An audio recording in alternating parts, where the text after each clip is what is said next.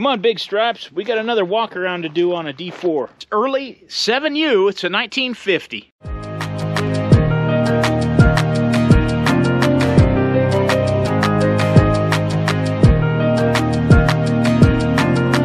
We have 7U9360. Now this is a wide stance tractor, but these were not distinguished as wide stance tractors like the earlier models. The narrow tractors were the 6U, which is right there, and we'll get to that later. We got Big Stripes out here, acted as Vanna White, showcasing everything quite nicely. This is a very complete tractor. Also a side tank model, just like our 4G, just like the 5T that we just took a look at. And yeah, these flimsy fenders were still on these tractors on the early 7Us. Side tank models were often used more for drawbar tractors. Of these tractors that we brought home, this one still has a shim under the drawbar, and this one's showing a little bit more wear than the rest of them. The tank is relatively clean, not bad shape, and I just absolutely love these old fuel caps. And when I was working in Antarctica, the 950s that we have down there use the same exact style of fuel cap. Yeah, they've been updated. This is the original one, but these fine threads are very prone to get cross-threaded. Got the dipstick in here, the screen's still in here. Side tank is not in terrible shape. What really made this tractor unique is this style of dozer. It's more reminiscent of the newer style dozers that have the hydraulic cylinders attached up here on the front. Of course, these are way too light to attach that to, and really there's only a spring under the front of this. So mounting it to the track frame was the strongest position to mount them. We did not get the blade for it, but no harm, no foul. Dad and I are more into the tractor aspect of it, and not necessarily the dozer. The newer style radiator was introduced on these 7Us as opposed to over here on this 5T. This has the more square front, the different radiator cap. The new 7Us, 6Us went to a whole different style. Now this one was equipped for lights. Unfortunately, we don't have them. This is a LaPlante choke blade, just like on the 5T over here. But this is entirely a different concept. And again, this might have been in the transition years when Caterpillar started making their own blades, like are on the newer 7Us, 6Us. The hour meter, I have not even looked at, so let's clean it off. Nearest I can tell, this hour meter looks like it says 2892, which it's probably rolled over, so it's probably 12,892. I've noticed on some of the newer 6 and 7Us, they've actually switched to a 5-digit service meter. This one is indeed equipped with the generator system, and this is the different style than on the earlier 5T, 4G, 7J series tractors, because it has a whole separate flange that bolts on this intermediate front cover, and the front cover for a generator. That does look like something that started in these older 5T machines. Lower radiator tank has been brazed, welded, cracked, and repaired on this machine, and that's not entirely uncommon. There's a lot of stuff hanging on here, this pump hanging up here, and that is why the dozer designs of this area all came off the track frames. This one has no oil, appears no water. The pony motor has excessive amounts of end play, but it is free, so that is always a good sign, and always possibility of being rebuilt. The early 7Us do carry a lot of resemblance to the earlier tractors, but they changed drastically over the time frame. We have pretty crummy looking oil in the transmission. May have got some water in that. Unlike our newer, our 1952 toolbar 7U D4 in the shop, this one does not have quite as much wear, and a lot of this stuff is still free. Steering clutches, this one's kind of froze up. This one's still free. Not a lot of spring left in this step. Very sticky. Main clutch still kicks in and out. Brakes working and free. not too bad. So, definitely a candidate for some work. As usual, the gauges are in op, and at least they're present. Looks like this one did come with the remnants of a light for the front. Be very cool to get a set of those and put on one of these machines. Gear selector, pretty much frozen. Can't get that thing to wiggle or budge. I believe sometime in the 7U time frame, they did change to the two-piece top covers, and this is an early one. I do not believe this tractor has that quite yet.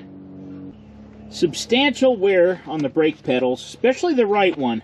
This operator favored the right brake over the left. The hood has a few minor dings and dimples in it, but overall not in terrible shape. And love the old generator and the Bosch regulator up there above. Something that I noticed on these later model tractors is the embossed raised logo on the side of the engine block that says Caterpillar.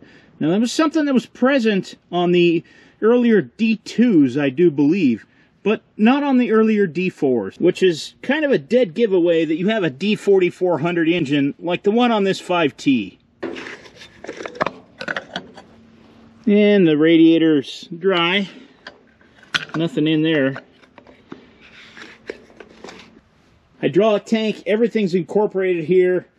It really got to a point, it seems to me, that on a lot of these machines, they just kept stacking stuff on the fenders.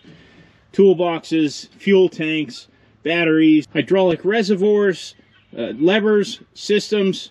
It really got crowded up here around the operator.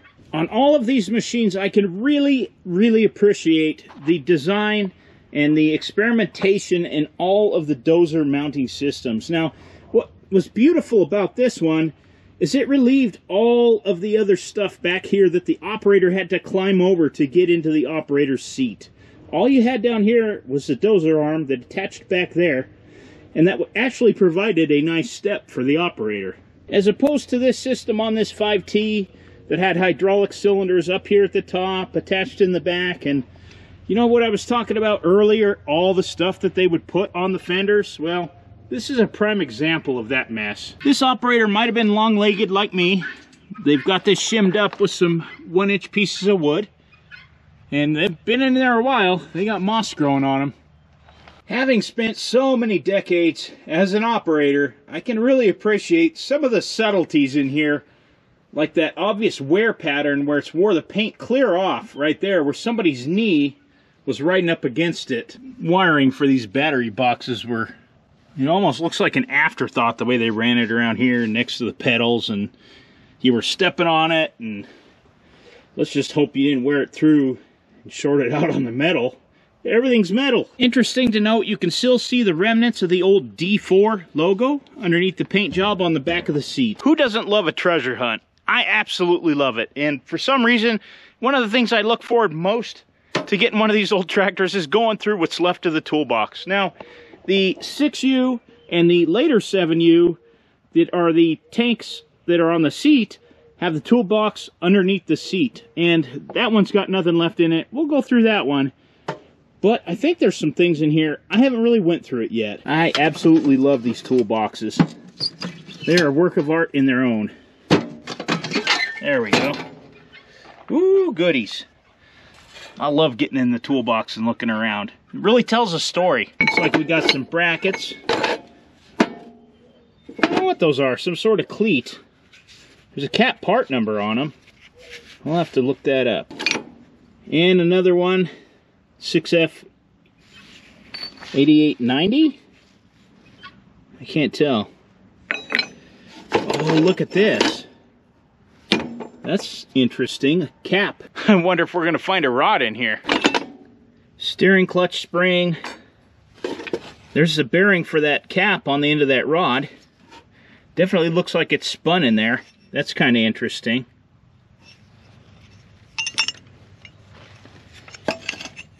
Oh yeah.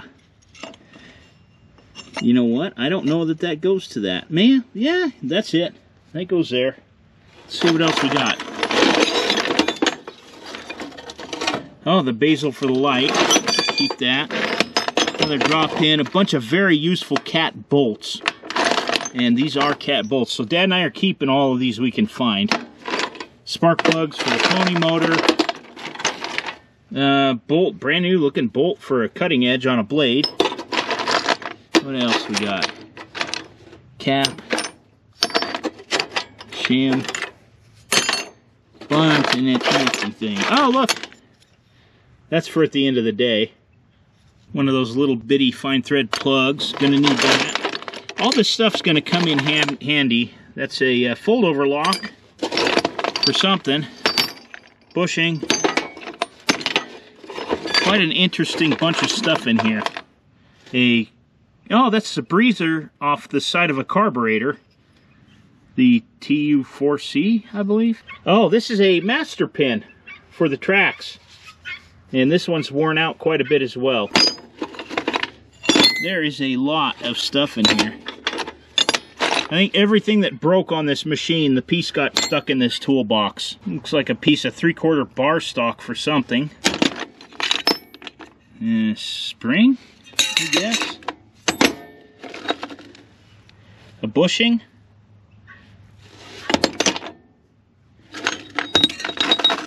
Another bolt for a cutting edge. That one's got the P. A lot more cat bolts. Pipe. Very cool. Looks like these are the prizes out of that toolbox. I'm going to take these in. We'll keep them inside as mementos. And I'm going to shine this up on the grinder and see if there's a brand on it. This tractor has the D315 engine with the electric start. Magneto switch still works.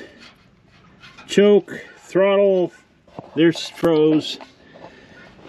Pinions. That's all free. This is free. That's free. Not great tracks on this machine. Now, the grousers aren't terrible. I think they've been rebuilt at one point in time. You can kind of see the welding on here. A little bit of sprue. Yeah, a lot of undercarriage wear on this one. Those sprockets, they might be the worst ones I've seen. They're pretty getting down there. Just noticed a very interesting, I think this is somebody's attempt at a master pin. Welding a cap on there to hold it in. So yeah, no, not good. And the rollers on top aren't bad. They're serviceable. I'm guessing that these pins have been, no, they have not been turned. That's kind of surprising considering the amount of wear on these chains. The other side, virtually the same. Chains, sprockets, pins have not been turned. This has a little bit more wear and grooves in it. Rollers, not terrible. They've definitely seen better days, but they're still serviceable. I do not seem to see any repairs on the track frames. That was a popular thing, especially on dozers. Didn't have them on the other one either. Interesting to note that these grousers have also been cut out. You can tell a Colorado machine. They're worried about snow getting in there and throwing the track off.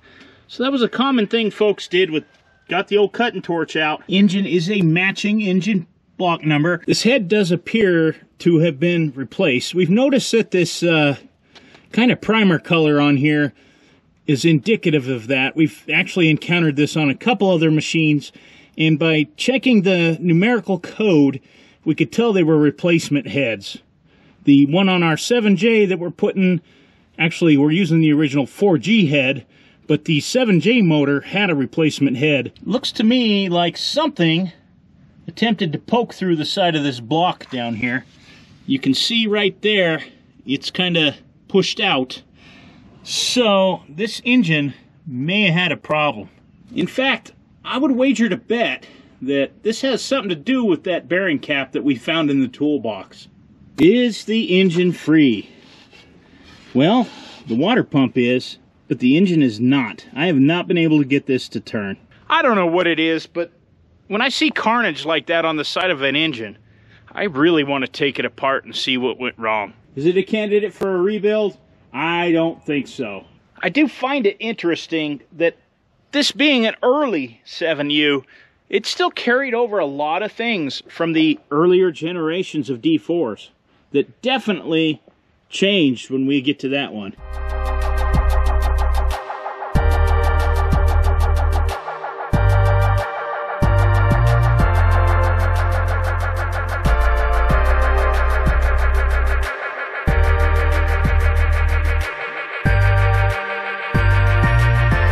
Well, there you have it. The matching numbers D4 parts machine dozer that has a lot of stories to tell. I do want to thank you for watching, and we'll see you on the next one. I just love these old toolboxes.